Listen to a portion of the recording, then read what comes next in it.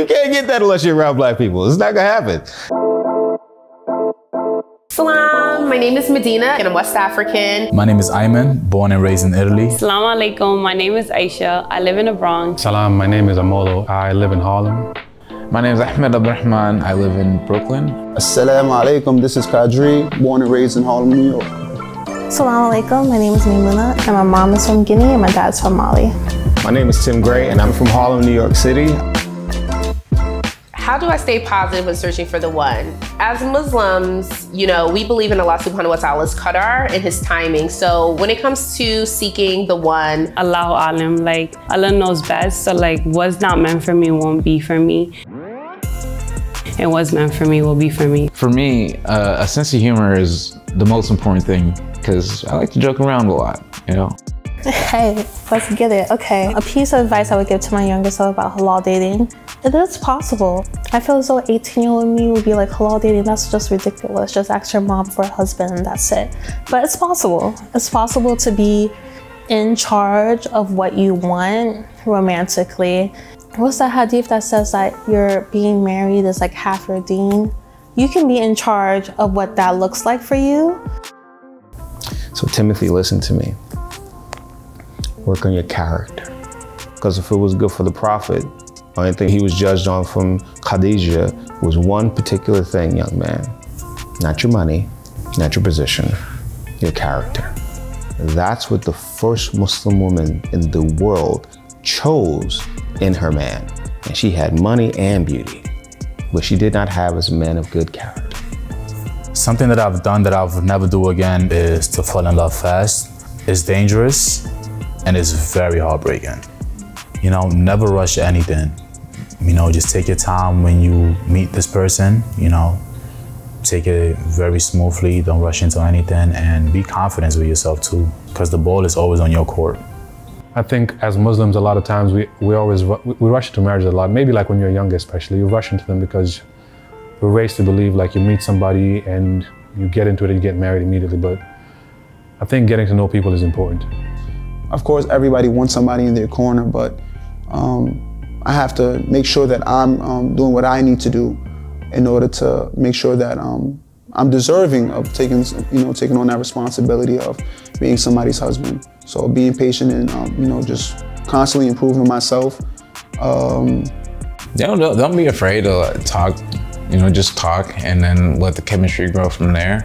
Don't try to rush into anything. A piece of advice that I would give to my younger self: don't try to change anyone. If I could pinpoint the most magical thing about being a black Muslim, is that Allah preferred it. We didn't get a choice in that. Allah subhanahu wa ta'ala decided that I was going to be Muslim. Yes, growing up, I had the best example of Black Muslim love. My parents, alhamdulillah, they've been together for more than 30 years. It's going on, I believe, 40 this upcoming September. So they have been my quintessential example of Black Muslim love. Why is Black Muslim love important to me? Because it's celebrating two parts of me, two parts of who I am. I'm Black and I'm Muslim. I think it's important to celebrate that because it's not just about loving somebody else who's exactly the same as you. It's also about loving who you are. I wasn't born that way. My grandmother's an ordained minister, for God's sakes. Believe me, I thought I was going to be in some holy wars. And my grandmother said something to me at 22, right after I started to practice. And she goes, "You think I'd never read the Quran before?" I had nothing to say because I thought it was going to be Hatfield and the McCoys. We were going to battle. And she goes, "If this lifestyle makes you a good person, I don't care what you do." That opportunity to still have things, like my brother has this thing called halal drip. You can't get that unless you're around black people. It's not gonna happen. So it's the sauce, baby. I love it. Growing up in Harlem. Growing up in Harlem is bittersweet for the most part. Harlem is very small, but we are full of pride. We feel like we're the fashion statement of the world.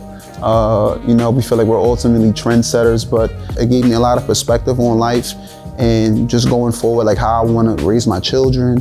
So Harlem, at times I was very sad, but I owe a lot of thanks to Harlem too for showing me things. Well, being a Black Muslim in the US is interesting because we're often overlooked when we're actually the majority of Muslims in the country. Seeing yourselves in print and on screen kind of like reinforces self-love, I think. Celebrating Black Muslim love is definitely a form of empowerment, a form of, you know, pride, a way to show the community members that, you know, love exists here in spite of all the systemic and institutional issues that seek to, you know, suppress us and seek to break us. In the face of love, our community progresses and rises forward. Celebrating Black Muslim love can make people believe in love again. And the reason why I say this is because you don't really see it often. Like, people don't show like them happy. And even if they do show themselves happy on social media, but a lot of people tend to hide it because they feel like when they do put it out there, it ruins like a lot of things, which can be good and bad at the same time. There is something special about Black Muslim love. You know, they both believe in God. They both believe in their religion and the right things that they have to do in order for them to have a successful life. My best example of Black Muslim love was Malcolm X and his wife and how he spoke about her. You can't find anything negative he said about her ever. What does Black Muslim love to me? I mean, to me, it's a pure form of love. I'm Black and I'm Muslim, and no matter what's going on in the day, that's who I am. I can't turn that off, and I wouldn't want to. So I think it's important to celebrate that because it's not just about loving somebody else who's exactly the same as you. It's also about loving who you are. Being a Black Muslim in the US, I love it. It's amazing. I'm trying not to curse right now. I'm trying to get better at it, but it's lit. I love it. I love our community here. I love how we ride for each other. Navigating the world as a Black person is a unique experience, and navigating the world as a Muslim person is a unique experience. So when you have that intersectionality as a Black Muslim person, it's very special, I feel like, and it could be difficult for other people to understand if you have one of those identities and not the other. And so when you find Black Muslim love and you're able to be in that special silo together, it's like fireworks.